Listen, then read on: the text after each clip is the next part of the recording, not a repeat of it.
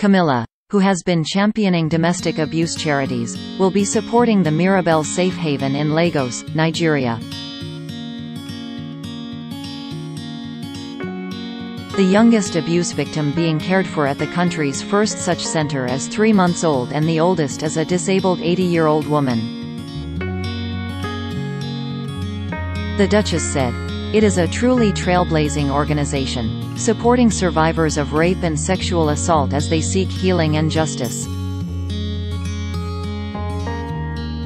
Their vital work means that women need no longer suffer in silence, and I am deeply grateful to all Mirabel's wonderful staff and volunteers." Back in 2018, the Duchess visited Nigeria along with Prince Charles and took part in a discussion hosted by the Women of the World Festival. On the visit, she said, "Women get together to discuss things that matter to them, so I think especially here in Nigeria it is a fantastic place to start." More than 6,450 survivors of sexual abuse, including people with disabilities, have been helped by the center, which offers free medical and psychosocial support services.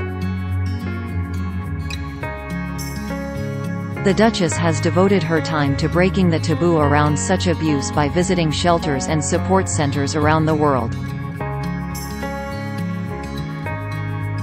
She became the patron of the British domestic abuse charity Safe Lives in 2020.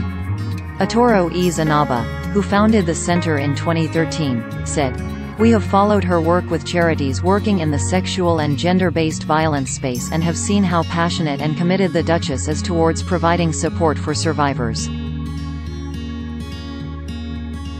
The COVID crisis had further revealed the endemic nature of sexual violence.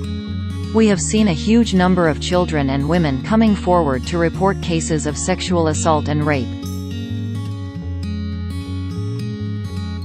We are confident that the support of the Duchess will make a difference.